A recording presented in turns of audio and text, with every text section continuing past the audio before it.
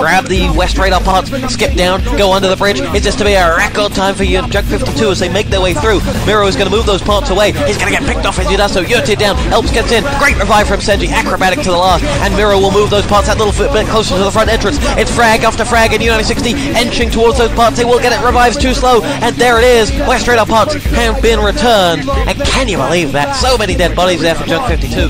Now, what Yurtir and the Brood have got to do is hold here. Pull forces away as the other side coming from the right-hand side. The question is, can they? They're not going to hold. They're going to kill them all. Oh, Gazetta like a one-man army cutting them down. But there it is. There's that exact diversion as the other side of the Junk 52 attack came in. Gazetta 1-2 frags. And that's 4 for Gazetta. He is the keeper. He is the keeper of the gate. And he locks that gate firmly shut down at the West radar parts. He mowed his lawn as there were 4 Junk 52 players there who got cut down, and that is it. 1:45 to go. That was Junk 52's best attempt. They sent 2 down the right-hand gully in front of the Axis respawn.